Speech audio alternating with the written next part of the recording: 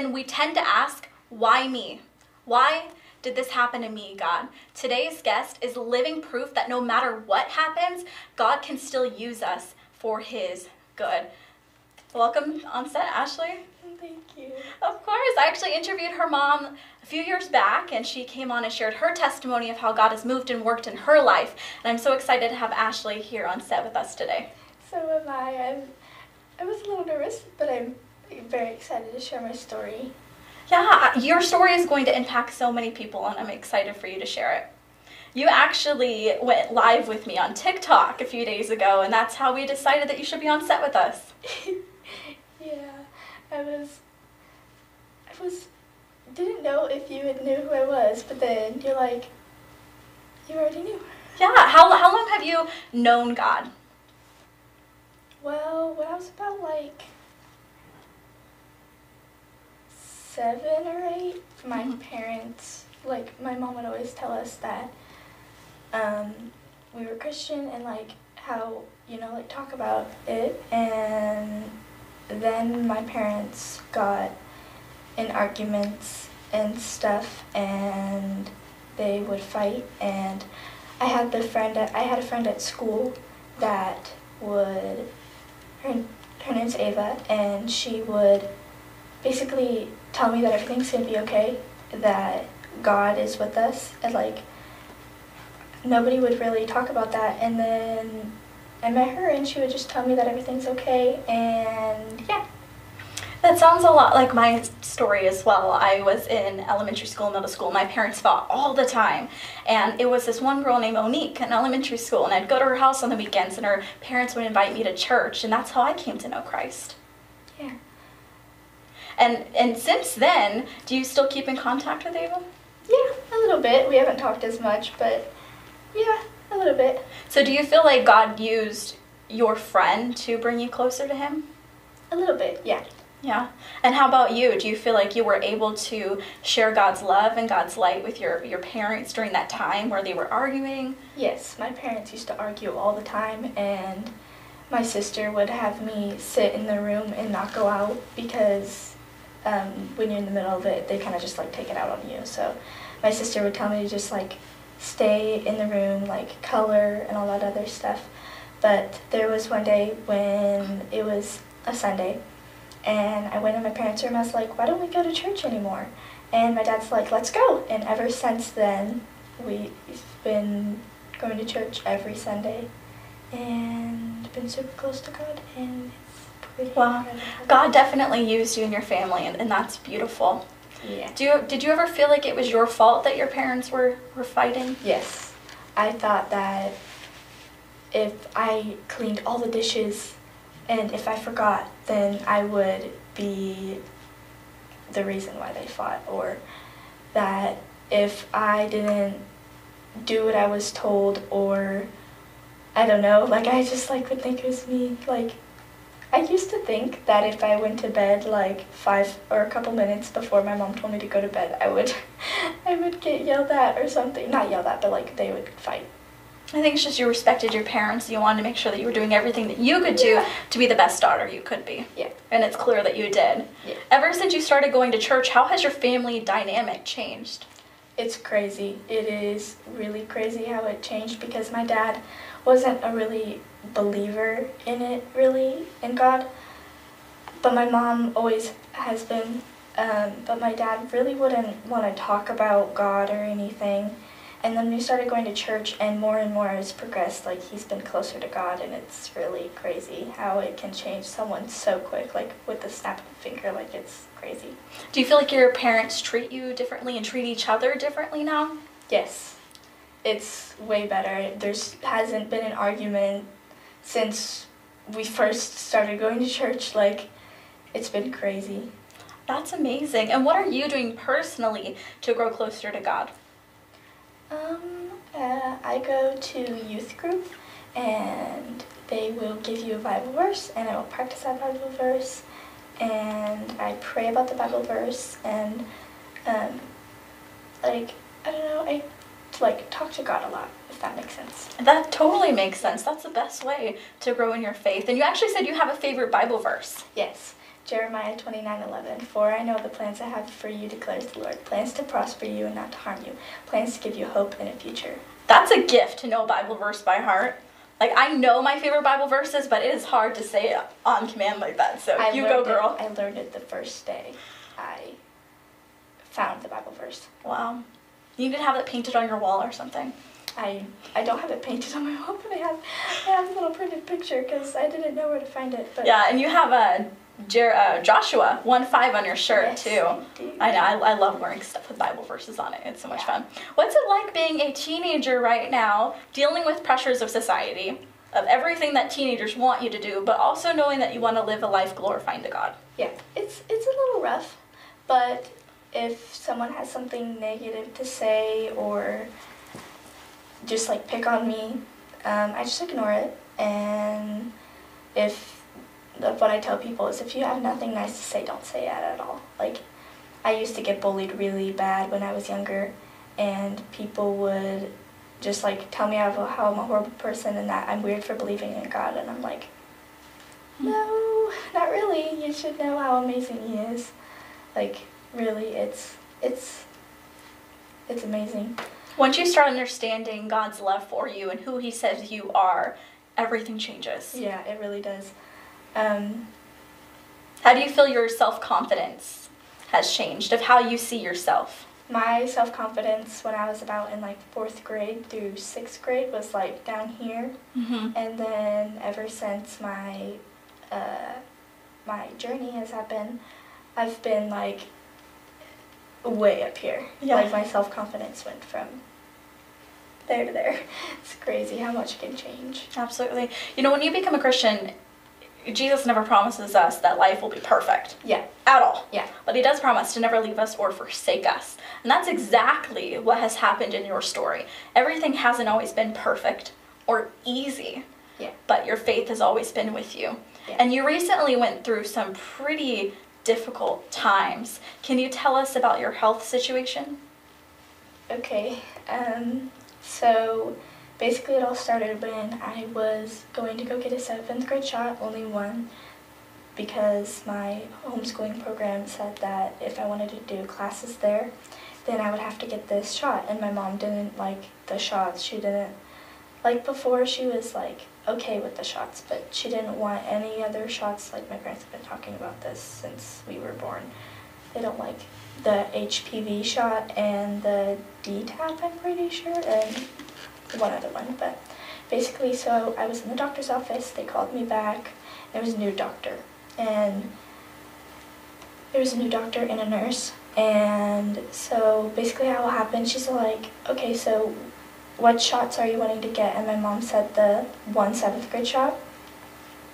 And she kept saying, like, you need to get these other shots. Like, I'm not letting you leave until you get them. So the nurse blocked the door and said, you're not getting these shots until you leave, or you're not leaving until you get the shots. And my mom kept, like, my mom's, like, really normally, like, okay with, like, little things. She doesn't like to argue, like, right straight forward to it. Like, if someone keeps, like, pushing it, then she'll get a little frustrated. But she never normally yells, but this is the first time I've ever seen her, like, yell at a nurse. And because they kept saying, like, you're getting the shot, like, it can prevent cancer and everything. My mom already knew that if I got the shot, I was going to have a reaction because her side of the family is, like, allergic to a lot of things. Oh, wow. And what happened to you after you got the shot? So I had a really bad reaction to it.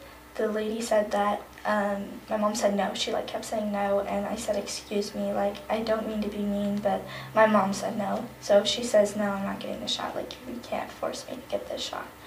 And they said, you need to get the shot. And so the lady said, fine, I'm not going to let you get the shot. My mom never said yes. So the lady came in with all 4 shots, and my mom goes, what is this? Like, I only asked for this one shot, and I just argued with you for, like, an hour. And it was ridiculous. And the lady brought in the 4 shots and just gave them to me, and immediately I passed out, and Wow. I had a heart attack and a seizure. Back to back. And you're only 13. Yes. Wow. Not many people go through that type of situation. I'm really sorry that you did, but there's been a lot of good that has actually come out of it, right? You said that you're working on a book.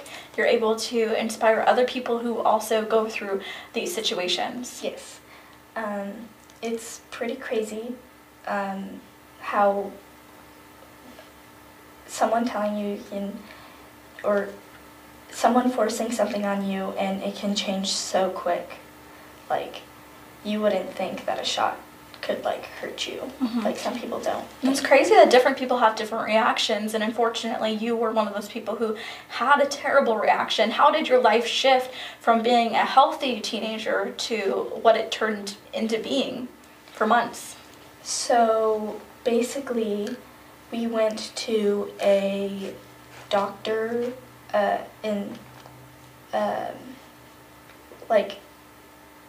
You went to like a specialist or something? Yeah, we went to like another doctor's and the next day, and they basically, so they aren't like disagreeant with the shot, so they agree with it and say they think it's amazing, and in reality it's really not. And we went there and they told us that it was just a little cold and that I was going to be fine, and it's normal, that the side effects happen from it, and it's just normal. And so the person, I got an IV there for fluids. The guy that did it wasn't really experienced, and they went to go give me the IV, and he had to poke me like 6 times, and I was on they gave me Benadryl. And I'm allergic to Benadryl, so I had like another reaction to it. Oh no. Which was really weird. I started feeling like super loopy. Like, Benadryl can do that sometimes, but I was like really loopy, and I like felt like I was like really, really sick. How are you able to keep your faith during this whole time? Because you were somebody who you went to church and you believed, and you were going through a difficult time, so how did you keep your focus on God during that time? I just kept praying that everything was going to be okay, because my mom started talking to a scientist guy. Thank God, really, for that, because if it weren't for him, I wouldn't be where I am right now. Like, it is really crazy, because he told us that I needed to go on a diet that is no histamine, and so I lived off of like applesauce that had to be like sugar. I couldn't have gluten. I couldn't have anything with added sugar in it. I couldn't have anything with wheat in it. I couldn't have like the peels like on grapes. I couldn't have anything like that. So I lived off of chia seeds? Chai seeds and applesauce. That's what I ate for about 2 weeks. Do you know Chick-fil-A? No In-N-Out? I had a seizure from In-N-Out. Oh, you have been through so much. I'm so sorry. I just want to give you a big hug if it wasn't Corona. Air hug. You were already wearing masks before Corona, so what was that? What was that like? So you're already kind of like used to being safe. Yeah. So basically, the scientist told us that I should wear a mask to prevent like any other reactions, because since we're working on our house, we are remodeling it, and since we're working on it, the dust and stuff could make me have a reaction and set off my Your like immune system? Yeah, my immune system. And I had a really bad immune system during the time, because the shot triggered my immune system and made my immune system bad. And so he told us that I needed to start wearing a mask around, and one that had like 6 layers, so I could hardly breathe in it. It had filters, but you could have it on for like 10 minutes and you would take it off and the air smelled bad, if that makes any sense. Like, it's like works really crazy. So like months later, coronavirus happened. You're like, I'm used to wearing a mask. Yeah, the masks now were like so light to me. I'm like, everybody's like, I can't breathe in this. I'm like, what? Yeah, everything happens for a reason. You said you're working on a book. What's going to be in that book? I'm not really sure yet. We just like started thinking about making a book, so my guess is just like the story and how I was before everything happened, and from being to like a regular teenager, like to being a kid that couldn't walk anymore, that I would struggle walking, and You couldn't keep anything down? You weren't able to? I couldn't keep anything down, and if I ate something wrong, I would have a reaction. I would get these polka dots that almost look like chicken pox that went all the way up my arm, and you could touch them, and if you touched them, they would turn white. So my mom was confused about that, but my hands normally get like rashes, and when I first got the shots, I got a rash all around my lips, my face, everything. Did you ever ask, why me, God? Why is this happening to me? Yes, I did. I thought it was all my fault. Like, I was like, why me? Like, why has this happened?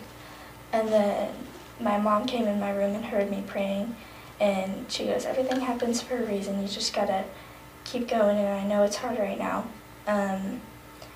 but you can do this. You just gotta keep praying and believing that you'll be okay. Is it mind-blowing looking back where you were to, I mean, months ago we wouldn't have pictured you even being able to walk here and sit down right now. Yeah, I would probably have to be in a wheelchair. Like, I went to Disneyland in a wheelchair. Wow. Can you even wrap your head around that? How you went from that to where you are now? It's a miracle. It really is. Yes. And it's beautiful to see. Yeah. It's really crazy because I went from, like, losing hair all the time, having seizures, not being able to eat anything.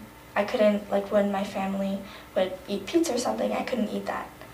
So my mom would make me meal preps. So I would be able to eat those. And there was a moment where my whole family's like, let's eat what Ashley eats. Aww. And that was only for a day, and then everybody's like, I can't do this. What was it like seeing your family do everything they could possibly do to help you while you were going through that? I almost felt like I was wasting their time. So I would pray to God, and I would just be like, help me out, and so I can do some things on my own that I don't have to have someone stand. Did you feel like a burden? Yeah, almost. Yeah, I did a little bit. And what do you want to say to your parents? Because I know they're gonna go back and watch this. What do you want to say to them? Thank you for helping me through the hardest, and I'm gonna get emotional. I don't know. When I was on my deathbed, they told me that, or they didn't tell me, but they told my mom that I would have like only a little bit longer, and my sister asked my mom, is she gonna die? And my mom said, we don't know yet, which is really hard for my sister to hear, and for a lot, which is like, it's like really hard. And my dad told me, like, I don't know, he said, I was in my wheelchair and I had like wheeled myself out to the living room, and I went to go sit on the couch, and I think I fell on the floor or something. My dad helped me, and I was like, Dad, when is this gonna get better? Like, am I gonna be okay? He goes, you just gotta think positive. Like, put your head up, think positive, you got this.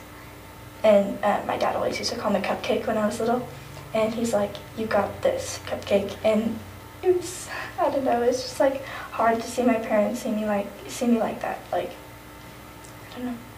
Yeah, you've been through so much in such a short amount of time, and I'm so excited to see how everything that has happened to you is going to inspire people all around the world. Yeah. I'm so excited to hear that. And before we sat down, you actually mentioned that somebody asked you to do like a speaking tour. Can you tell me a little bit more about that? Yes. So the scientist guy we're talking to told me that I would probably be going on tour because it's so crazy that I went from not being able to walk, not being able to do what I used to love. I used to do cartwheels, back handsprings, everything, and then I went from picking out a wheelchair and going from that to this is really crazy. So. Did anybody start treating you differently when all of that happened? Like, did your friends stop talking to you, or did people treat you differently when you were going through that? Yes, I would get text messages from so many people because there was everybody saw my mom's post. Their parents saw it, and there was a huge rumor that I was dead. And everybody's asking me, "Are you dying?" And I was like, "No, like I'm not dying." And they would say like, "I heard you have liver failure," and I was like, "Yeah, I do.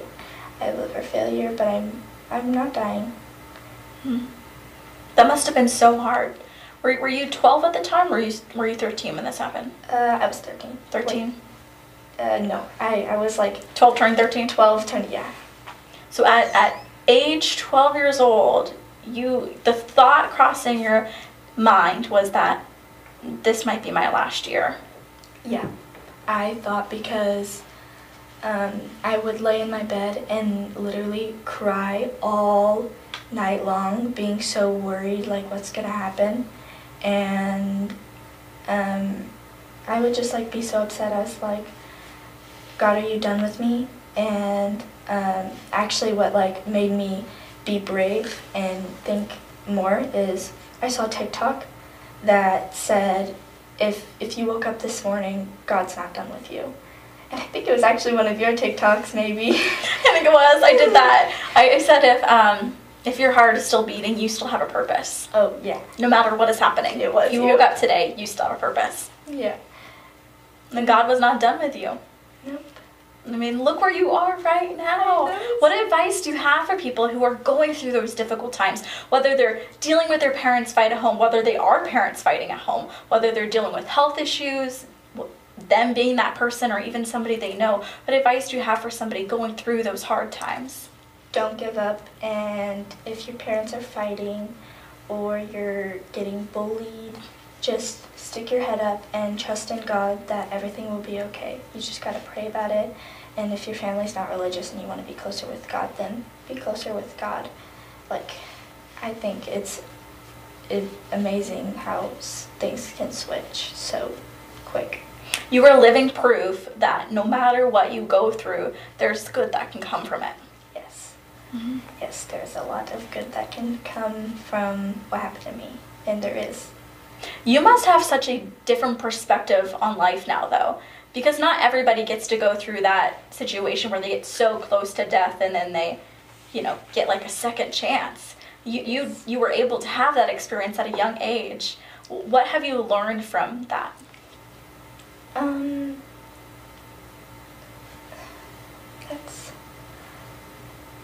I've learned, like, from being, like, not thinking about, like, I would, like, not pray at night, if that makes any sense. Like, I wouldn't pray at night ever.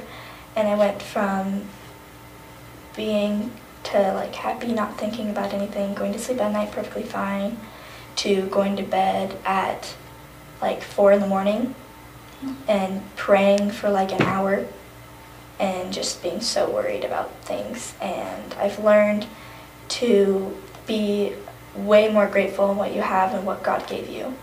Mm-hmm. Because even if there are horrible things happening, you still have a breath of life, and that's something to be thankful for. Yeah. Because you still have time, and you still had time to, love on your family and friends and to be a light in this world as you're called to be. Yes. What do you hope comes from all of this? So I know that you want to write a book. I know that you want to possibly go on a speaking tour. What else do you hope comes from all of this? I hope that from tour you can raise money, and I want to set up a fundraiser for people that are dealing with this and that have to go to a special doctor that doesn't get covered by insurance. And if their parents can't afford it, then I want to spread that awareness. And your parents were able to make a GoFundMe, right? I think they did, right? I think we have, like, our goal is 10,000. Uh-huh. I think we have, like, 2,700 right now. I believe, I remember doing something with that, so I'm glad that you mentioned fundraising, because I don't think that's something many people think of. Yeah, and I want to, like, make sure anybody that's going through what I'm going through can, like, feel like they know that they will be okay. Like, And that they're not alone. Yeah, they're not alone. Yes, that too. Like, I thought I was alone the whole time, even if my mom was like helping me or taking me on walks with my mask on in my wheelchair, like, just don't give up. Don't stop fighting. And most of all, don't lose your faith. Because at that moment, I wasn't really close to God. And then I had a seizure, and I saw heaven. What? Yeah, it's crazy. I saw heaven, and my mom didn't really talk about miscarriages, really. And I didn't, she told me, I think one time that she lost a couple, which is really sad. And I didn't know anything. And I just remember looking at myself. So last thing I remember in my seizure was my grandpa trying to wake me up. And I saw a bright light. And I saw like the gates of heaven, and I saw basically like God standing like in front of the gate, sort of. The gate was closed, and these beautiful stairs going up to it, and I looked behind me, and there was stairs going down, and I saw hell, and I saw people on fire, and they were screaming, and they had their hands coming out of the fence. They were screaming so loud, and then I look, so like it went from, like, say you split this table in half, this side is like all bad, like people screaming, crying, reaching their hands out. I couldn't even tell what they looked like because they were on fire. And you look over here, you went from hearing to screaming to turning, and birds chirping. It's crazy. Well, Ashley, thank you so much for being vulnerable and being so brave and willing to share your testimony. I hope that millions of people get to hear your story, and I know that it will teach, heal, or inspire those people who get to listen. If anybody wants to learn more about Ashley's story or things that she's been through or want to help fundraise with her, please reach out to me on Instagram, TikTok, shastajourney.com. I'd love to get you connected with Ashley and her family. I know that there are great things that can come from this, and you are a blessing. I'm so blessed that you are here with us today, that you are alive, that you're able to walk, that you have a story that you're able to share. And if you want to be somebody who can also share your story, please do go to shastasjourney.com. Thank you so much for being a part of this amazing journey, and we are so blessed by every single story that is shared on this show. Thank you, and God bless.